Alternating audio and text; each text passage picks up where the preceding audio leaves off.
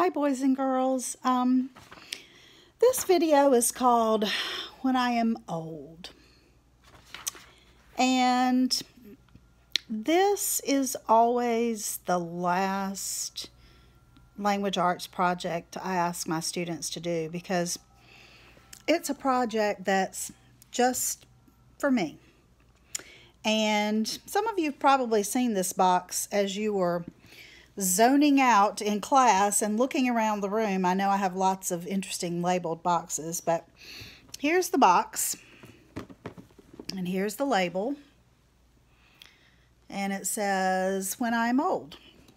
Now I wish I had started this years and years and years ago. I do have some things in here from years and years ago, but I started thinking about probably 6 or 7 years ago that I've spent a long time teaching, and sometimes people will come up to me and say, "Hey, Miss Lou," and I don't know who they are because they don't look the same when they're adults as they did when they were in maybe 4th, 5th, or 6th grade when I taught them.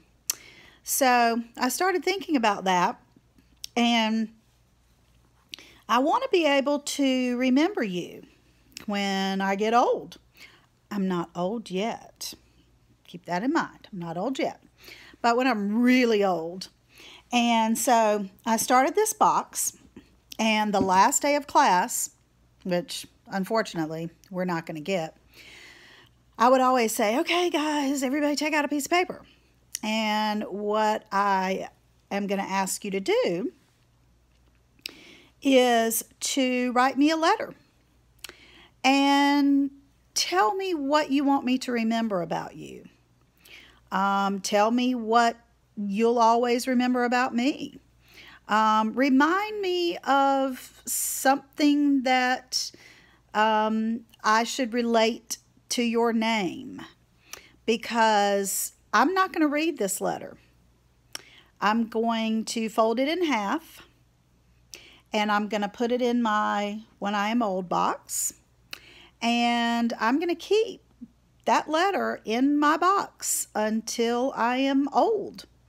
And whenever I retire from teaching, which won't be too soon, the first thing I'm going to pack in my car whenever I clean up my room at All Saints is I'm going to pack this box that says When I'm Old. And then when I retire and I'm sitting around and I'm missing teaching and I'm missing being around all you wonderful children, that's when I'm going to take out the When I'm Old box. And I'm just going to sit and enjoy reading what you're going to tell me. And so I want to know how you want me to remember you. What you want me to remember about you.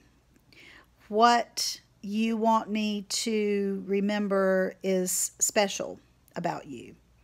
So that's the only directions I'm going to give you.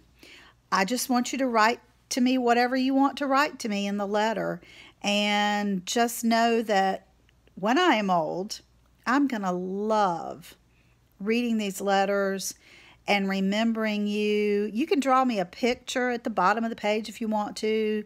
You could draw me a picture of you if you want to. Like I say, I promise, pinky promise, I won't read them until I'm old.